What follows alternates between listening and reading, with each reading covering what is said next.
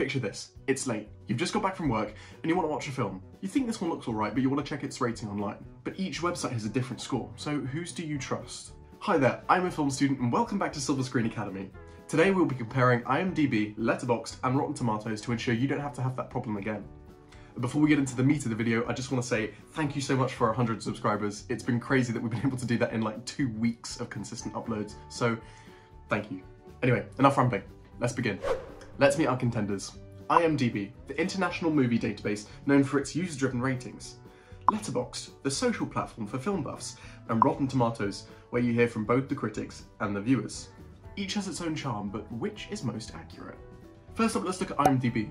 I've always found this site to be the sort of Wikipedia of films. Like, if you want to know who that actor is or when this film came out, you'd look it up here.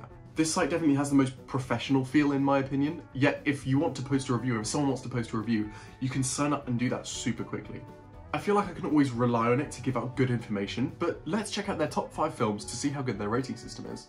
Now I know best films are just opinions, but that's exactly what we're after, so I'll be giving mine too.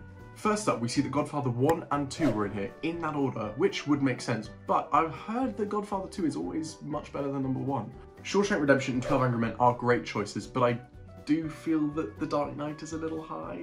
My reasoning being is that while it is a great film, like some of the best acting there is, the story didn't massively wow me.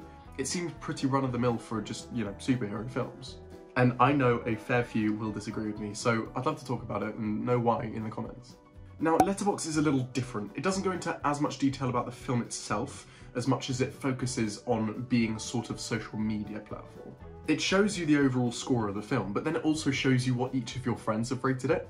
And that's what I really like about Letterboxd, is that you can really personalize it. Like, you make your own profile, and on top of that, you can showcase what your top 4 films of all times are for your friends to see.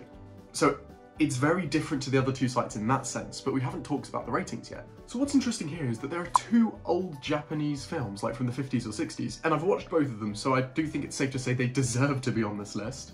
We've touched a little on these 2 films, and it seems like my memory served me right, because The Godfather 2 is in the top 5, yet the original's taken the 8th place spot, you know, which is still amazing.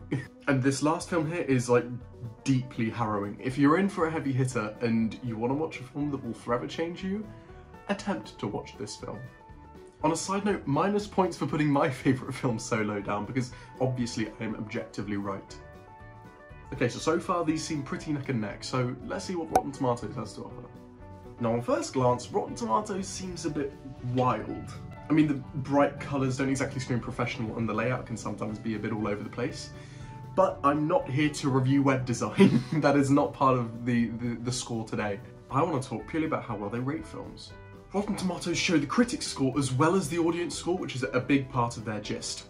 If you already know which film you want to look up, all the info is given to you there right away. Even if it does look a little messy, the information itself is really high quality. But let's talk about their top 5 films. Let's start by saying that there isn't a specific list for the top 5 films, so I've spent a fair bit of time looking for the top 5 for both the critics and the audience scores. So admittedly, 2 of these films I hadn't even seen before. Stop Making Sense and Rewind, I wasn't able to watch them, so I did a fair bit of research on them instead. I think it's safe to say they're hidden gems. I mean, hidden to me, at least. And the highest rated film is The Seventh Samurai, which again, I completely see why. And I know that it has the same score as these other 2, and so you're probably thinking, why is this one the highest? Well, I've chosen that because it has a lot more reviews by the critics than these other 2. Okay, now we've explored the top 5 films on each platform, it's time for the result. Before I reveal it, please be sure to like the video and comment if you agree or disagree, and also be sure to follow my Instagram and TikTok down below to be notified of when I'm going to be uploading next. Right, the winner is Rotten Tomatoes. Why? Well, the mixture of critics and audience reviews determining the overall score really adds something.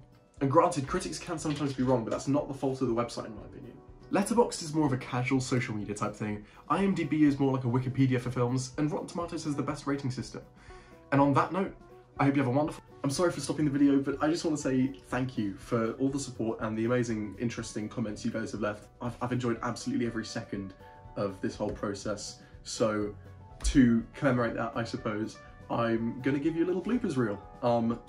So here you go. I hope you enjoy. And again, thank you. I'll explain. We're diving into 5 categories and scoring each of them out of 10.